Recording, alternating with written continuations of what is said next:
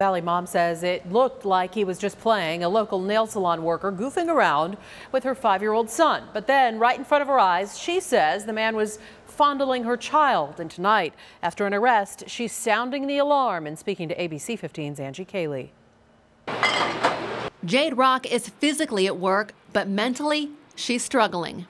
I couldn't sleep. My mind was racing. Any parent's worst nightmare. Rock was paying her bill at Premier Nails and Spa in Mesa when she says a male worker grabbed her 5-year-old son as the boy left the restroom. At first, she thought the man was just joking with him. When I looked over, his hands were down his pants.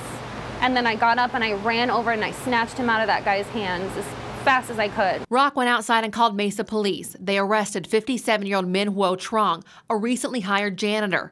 The kindergartner telling investigators Trong fondled him. Police say surveillance video backs up the boy's statements. I wanted to kill him, and I almost did. I saw red for a second, and I was going to just grab him by his neck. Customers have been coming and going from the salon all day, many of them hugging the owner, saying they do not blame her for what happened. Sorry for the incident that had happened and should happen anywhere. Salon owner Lily Nguyen says Trong didn't raise any red flags when she hired him a month ago, and he didn't work directly with customers. But Rock wants other parents who may have taken their kids to her business to know. People need to talk to their kids. It's not okay. It needs to be shut down. The family, the victim, I feel so sorry.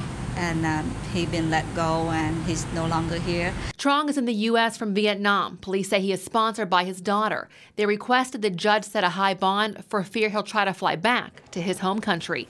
In Mesa, Angie Cayley, ABC 15, Arizona.